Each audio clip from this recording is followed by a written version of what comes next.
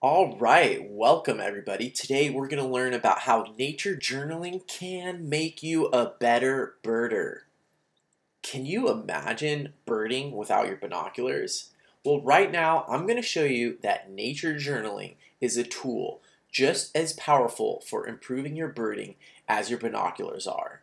Nature journaling and birding are a match made in heaven. In this talk, I'm going to show you how nature journaling can take your birding to the next level, help you see more birds, learn faster, sharpen your memory, and experience more pleasure.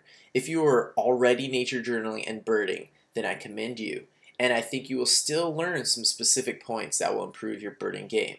Have some paper and a pencil on hand for the exercises.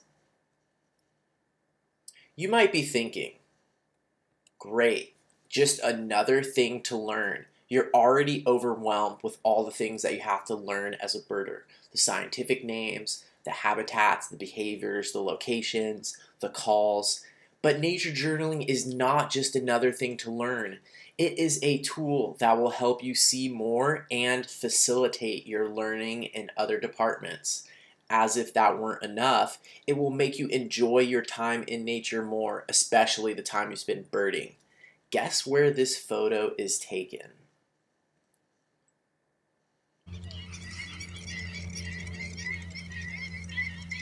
I was lucky enough to go on this trip 2 years in a row with John Muir Laws to Tanzania. And the really funny thing was that at this particular location, our driver on the safari was really surprised that we wanted to keep looking at birds. This was a nature journaling safari, and we spent several hours at this location and even forgot about our lunch. Most tourists were ready to move on and hopefully see some cheetahs or something more exciting, but we were having a great time here with these birds. So you might be asking yourself, why? Why should I add nature journaling to my birding practice? Well, you're guaranteed to see more birds if you practice nature journaling. You're also going to get a whole brain experience. Combining drawing and attention is going to accelerate your learning. You're going to be able to externalize your thinking, and just by using your hands and verbalizing on the paper some of what you're observing, it's going to improve your birding practice. Also, it's going to help you with species names and field marks, because the more elaborate the encoding, the better your memory will be. So when you just look at something and try to focus on it really hard and try to memorize where it has white spots, where it's black, where it's not, and then you get back to the field guide later on, or even a couple of minutes later, it's really hard to remember those things. But if you're drawing and sketching and using a piece of paper and using your hands, it's going to help you remember a lot better. This is one name for this in psychology is the production effect. And you'll also have a record of these things. It's much more sophisticated and involved than just having a life list. It will also help you experience wonder in the small things. So those pigeons or turkey vultures or trash birds can still be fascinating through nature journaling. And last of all is legacy. Last of all is legacy, because wouldn't it be so sweet to someday find the nature journal pages of your grandma? And you've probably had this experience where you've found photos or letters, old letters from one of your ancestors, and really been amazed and learned so much and connected with them so much in their life so much through those things that they left behind. And wouldn't it be amazing if they had a nature journal of all the birds that they had seen in their childhood, especially things that we might not be able to see anymore? That would be really amazing. So seeing more birds, learning faster, remembering more, experiencing more joy, and leaving a legacy are the main reasons why nature journaling can take your birding to the next level. This is a quote I really love that summarizes a lot of the benefits of drawing.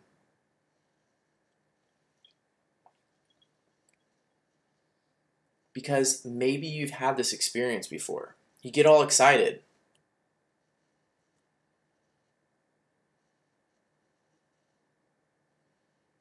And then you realize it's just another turkey vulture. And I think it's really important for us to not be dismissive of pigeons and vultures and the so-called trash birds. And nature journaling provides a bunch of techniques that helps you appreciate even these birds. So you don't necessarily need to go out and find those more exotic, more special birds and have that hedonic treadmill where you keep looking for the new next bird around the corner, because nature journaling can help you learn so much and appreciate even these turkey vultures. Here's a page that I did where I learned a lot about turkey vultures while nature journaling them feeding on something at the beach. So there's several techniques in nature journaling that can help you. And the first one is I notice, I wonder, it reminds me of, abbreviated as INAWAREMO. And another one is using words, numbers, and images. These are the 3 languages of nature journaling. Another one is iteration. So just this idea that you can always turn the page. It's not a painting of a bird. It's not a oil painting of a bird. It is a journal. So you can flip the page and do another sketch. And the question sketch. So thinking of drawing as a learning tool. How can your sketches and your drawings be more like questions that help you learn about the bird that you're looking at? And this one is very fun. Landscape or a plant. So by drawing landscapes or plants that aren't moving, you set yourself up in a situation to see more birds. And this is my special technique. All right, so here is a bird that I saw in my backyard a couple months ago, and I'm gonna demonstrate how to use I notice, I wonder, it reminds me of. So the typical thing to do on like a birding walk would be someone spots this bird and immediately they start calling out the name of it, the species of it, all of these things. But in I notice, I wonder, it reminds me of, we try to break those processes down because there's certain visual information that your brain is getting from this bird that is giving you an identification. And so with I notice, we focus on what we're actually seeing. So I will demonstrate right now how I would do that. And you could write these things down in your journal. You can also do them verbally, which is really cool. So I noticed something standing on this white hoop in my garden. It looks like it has wings and a tail. I notice on the tail that there are bars going across horizontally that are darker, that are a little bit narrower than the pale bars or pale bands going across. They seem to be sort of like a dark brown, warm brown color. Most of the underside of the bird is sort of like a pale, in my watercolor palette would be like my buff titanium, sort of like a pale, almost a white color. On the front, what looks like the chest and the stomach, there's sort of like a streaking. It seems like it gets finer as it goes further down. I see yellow legs with toes. The toes look really interesting. I think I see some toes that are like wrapping in different directions, and I might even see a talon, but they're mostly yellow. And going back to the belly and the chest. So anyways, you could go on and on with that forever. And the important thing to do is to just not, the important thing to do is to not think of your assumptions and your interpretations as things that you notice. Like, what are the actual visual things that you notice? Because saying that I notice a Cooper's hawk is not actually something that I notice. That is an interpretation, and we're often wrong. So starting with just kind of focusing on those basic observations. Then for the I wonder part, really fun one of my favorites, you get to ask questions. So instead of, once again, in this step, instead of going to these interpretations or assuming we know all these facts or regurgitating facts that we read or were told by someone else, because, for example, I could say, I notice a chicken hawk or a red-tailed hawk or all of this other information that could be incorrect. but instead focusing on what I actually observe and then asking questions is a much deeper and more sophisticated way to approach this. So my questions might be, you could even phrase your interpretation as a question. So instead of saying, it's an accipiter, I could say, I wonder if it is an accipiter. I wonder if it is a bird of prey. I wonder what it's doing there. I wonder how old it is. I wonder how long it has been there for. I wonder when it ate last. I wonder if it's a male or a female. I wonder if there's a way I could figure out if it's a male or a female. I wonder how a master birder would interpret this. I wonder what it might eat. I wonder if other birds notice it. I wonder what the other birds are doing. I wonder if it communicates with birds outside of its own species. So just practicing asking lots of questions is an extremely powerful intellectual tool. And I could go on a whole tangent on this, and I have whole videos about asking questions. I really do think it is one of the most powerful and most important intellectual tools for the future. And then last but not least is it reminds me of. So the it reminds me of is where you can bring in the outside information, you can bring in your interpretations, and you can also bring in silly things. Like maybe those toes remind you of some kind of weird Italian pasta that you ate when you were a kid, or maybe the colors on the chest of the bird remind you of a certain ice cream flavor. Connecting to food is always a good one. And also you can just, in the it reminds me of, bring in, it reminds me of an accipiter, it reminds me of a Cooper's hawk, things like that. The other important thing to point out about nature journaling is we do try to use words, numbers, and images. And my approach here would be to do an I notice, I wonder, it reminds me of, and maybe do just a quick sketch of this bird that I will show you. A quick sketch, because this bird's probably not going to be there for very long, and then I notice, I wonder, it reminds me of, would be a really powerful nature journaling approach to use in this instance. All right, so the other thing that I mentioned before is sort of my secret technique, and what I like to do is set myself up somewhere where I can draw or paint a landscape or a tree, and while I am doing that, the birds often start coming to me. So because I'm in a place for a long period of time, focused on something, not moving very much, the birds often come closer. So while I was painting this waterfall, on the page right next to it, I did these notes about this really cool wren that came and was making what I thought were some alarm calls at me. So you can see how my sketches are really, really simple. And some of them I didn't even capture the head.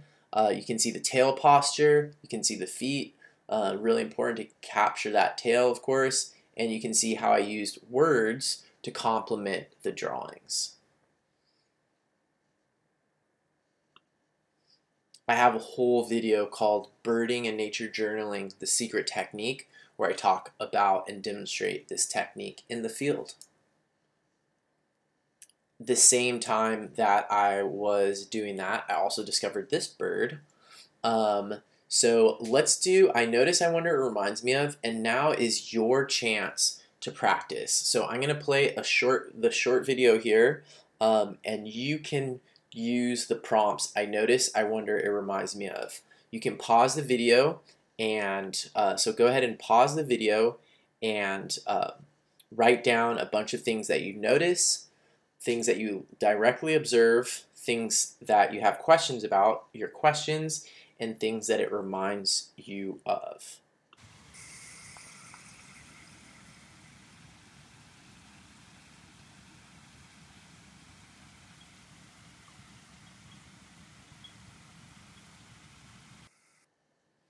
So go ahead and pause the video and write down things that you notice, things that you wonder, and things that it reminds you of.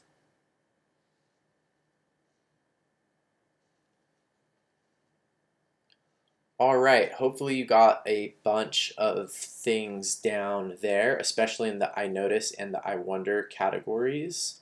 This is a really good thing to practice. Now I'm going to give you some pro tips. These are the things that are hardest to learn, hardest to teach.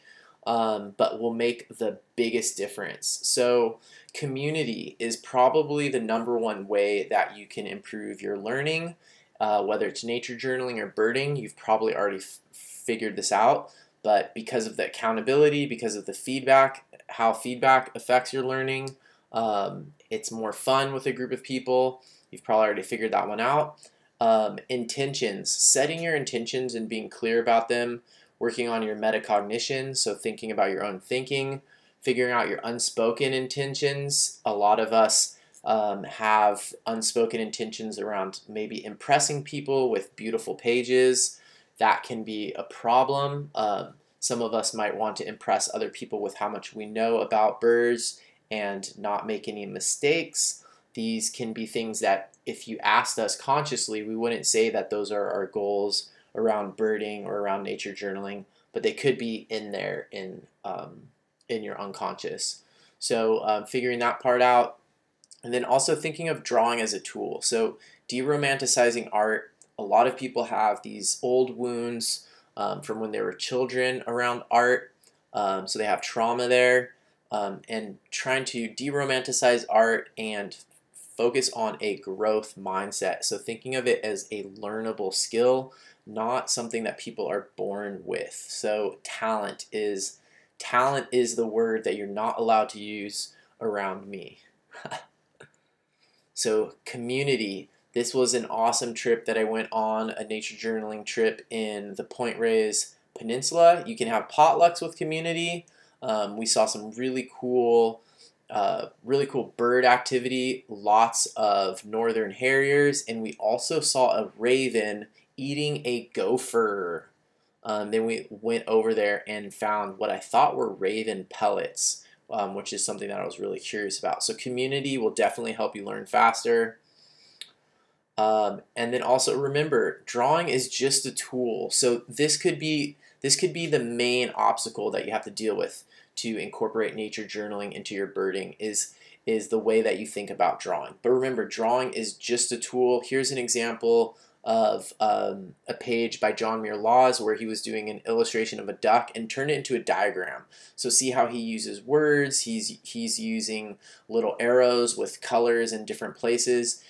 If you're ever having problems with a drawing of a bird, turn it into a diagram. And you can see my example on the right have lots of quick sketches. I'm also using words and arrows pointing to parts of the bird that I didn't draw and just capturing anything. So focusing on, turning things into diagrams and thinking about it in terms of pencil miles, like just trying to get as much mileage out of your pencil as possible and focusing on quantity, not quality. These are the things that are going to help with your drawing.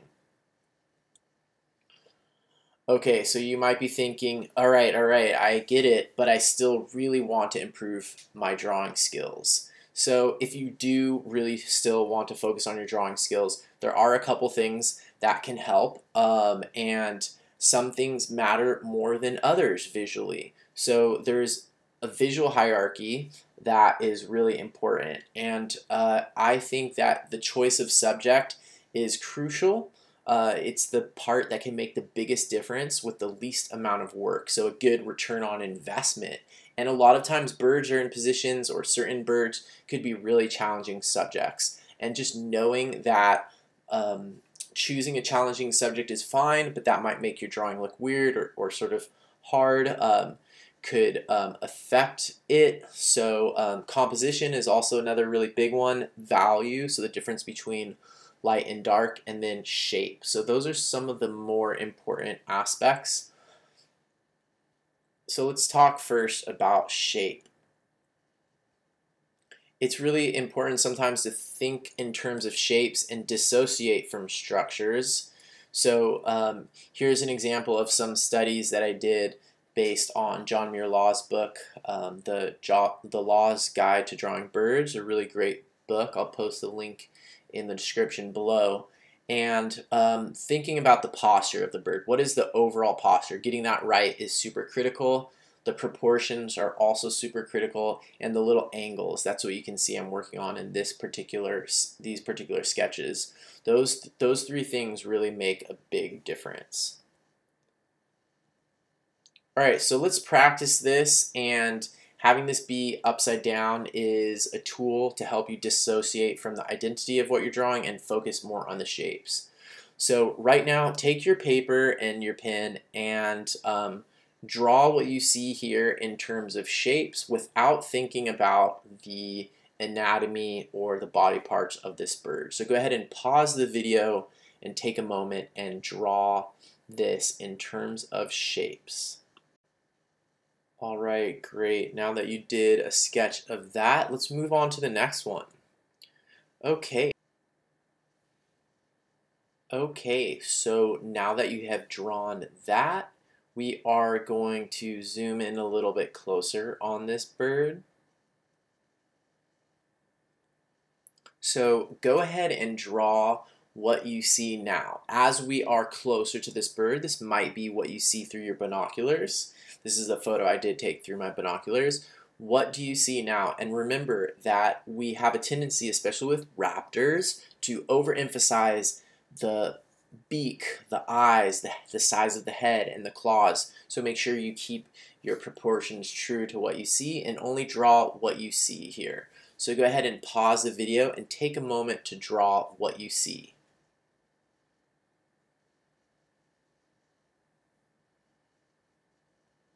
All right, great. And these might be examples of birds that might sit still for a little bit longer, but remembering those priorities and focusing on those shapes is going to help you get an accurate drawing. Also helpful, this is from John Muir Law's book. This is a drawing by him.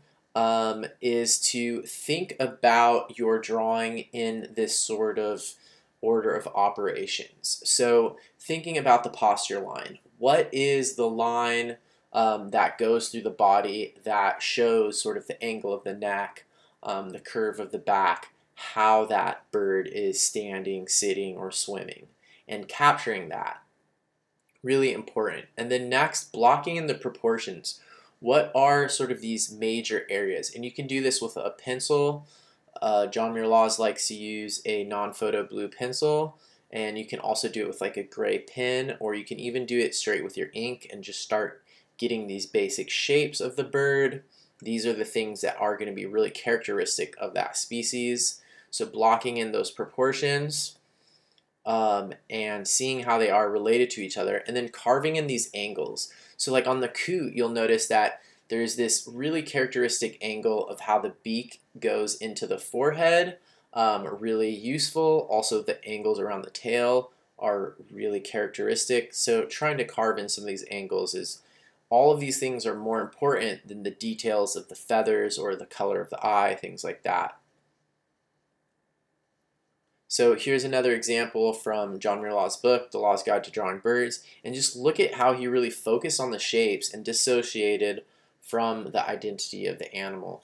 Like if you look at some of these, you're like, wow, that's just like a weird shape. And if you do focus just on the shape, it helps your brain see and more accurately draw than when you're thinking about like, oh, that is the beak of a bird. Here's an example I did when I was trying to practice from his book. I was so focused on what these anatomical features are that I got the proportions really messed up. And you can see like the way the head is and the beak, it just doesn't look quite right. So there's a time and place for both, but sometimes knowing a lot gets in the way of seeing, and sometimes knowing the anatomy can help you with the drawing. But as a birder, you might know a lot about bird taxonomy and anatomy, and sometimes that helps you and sometimes that doesn't. Another really great practice is birds in flight. So you can see here on this page on the left, I was drawing all of these plants and agaves and things like that, but there were vultures flying over, and I was just trying to practice drawing them, especially in flight in positions that I wasn't used to. So there are certain bird flight positions that are really easy. You've probably been drawing seagulls a certain way since you were in elementary school when someone taught you that you could just draw a squiggly line that looked like a bird in flight. But a lot of times, because of foreshortening, one wing might be closer to you, and it might be a really weird shape, but you need to practice trying to draw those ones. Also on the right, you can see some vulture postures. I think this one was actually sunning itself, and then Cooper's hawk in flight, and you can see how I used arrows to indicate part of the flight, because a lot of times birds are moving fast, so you might not really see that much. So right now, we're going to do a practice for birds in flight. So you have 5 seconds to choose one of these birds, raptors in flight from audubon.org, and just do a 5-second sketch. So just give yourself 5 seconds here. How can you capture that basic shape in 5 seconds? All right, great job. So choose another one, and we're going to go again. 5, 4, 3, 2, 1. Okay, so hopefully you got 2 sketches in there, and the idea is just to practice some of these shapes. These silhouettes is probably how you're going to have to be doing it. I like using a big fat pen, some type of pen that I can get a lot of line variation out of, so I can block in the color and not just draw an outline. A lot of times working from the inside out on these shapes is more helpful. Another thing is observing the context. It's going to make you a better birder, because we don't want to forget what is around the bird, and sometimes doing an ultra quick landscape is a really good way to incorporate some of that information. So these birds right here don't look the way they would in a field guide, and that's how they are in real life. And just incorporating some of the information of this location, and this is a human influence location. This is a rice paddy in California. There are buildings and power lines and straight lines, but I think incorporating all of that into like a little landscape sketch showing the birds in situ is really important, and that's how things are in real life. So if you were to just if you were to draw one of these and then create this sort of idyllic situation around it, that would be interesting, but also not really representative of reality. So I think incorporating what you really see is important. And here is a page that I actually did that is very similar to this. So like drawing birds in a group, you can see here I have some shorebirds, and a lot of them are just penciled in shapes, where I just kind of filled in these shapes, and you can see the orientation to the wind, and there's the note there about the wind. So at least I captured that element, and I didn't really capture much more details on the birds. All right, so I'm going to give you 5 minutes right now. Pause your video, set a timer for 5 minutes, and try to draw a little landscape sketch of this situation. What are the important elements from the landscape, and how can you sort of show the number of birds and their sort of relative positions? All of that is important information. That is actually scientific information. So go ahead and pause the video, set yourself a timer for 5 minutes, and draw a landscape sketch with these birds, these beautiful birds, in their natural context. Go ahead and give yourself 5 minutes to do that.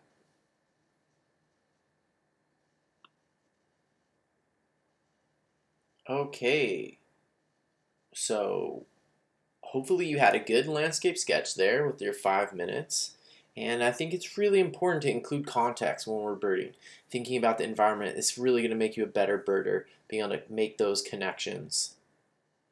Before I started nature journaling, I really thought that I knew how to pay attention. I thought that I was able to appreciate and love nature. But since I've been nature journaling for the last 6 or 7 years, I have realized that there is so much more that I can see, so much more that I can notice, appreciate, and love when I come at it with a nature journaling perspective. So just for example, going to Costa Rica, where I used to spend tons of time as a kid, where my dad lives, I went back several years ago with my new nature journaling practice, and it just accelerated my birding so much. I saw more birds than I realized even existed around my dad's house, and just really learned a lot more about them. It accelerated my learning, it helped me remember about them so much more, and I really enjoyed it. And to top it off, I have these pages in a journal that someday could be really interesting for other people to look at. So I just, the last day on that trip there in Costa Rica, I was waiting for the bus, and this page here on the left that you can see, as I was waiting for the bus, I saw a caracara. It's actually in the more closely related to falcons, even though they're basically like a scavenger. It was walking around this field across the street from my dad's house while I was waiting for the bus, and I like pulled out my nature journal and started sketching about the caracara. It was so cool, and really one of the peak experiences in my life was nature journaling down there in a place I had spent hundreds of hours as a kid. It was sunset, there was flycatchers, scissor-tailed flycatchers, there was other birds, a bunch of other birds flying around, catching insects out of the air, landing in the spining peyote tree. It was really a peak experience of my life, and it was one of the best things that I could have experienced, and it would not have been the same without nature journaling. So I really want to recommend that you combine nature journaling in some way. It's a really flexible practice, but you can combine it with your birding, and it will really take your birding to the next level. If you're already birding, it's the perfect thing to match with your birding, and you're probably already keeping a life list, and you can just start by putting in teeny little sketches next to your life list. So I really hope that you enjoyed this video and you learned some tips about how you can become a better birder through nature journaling.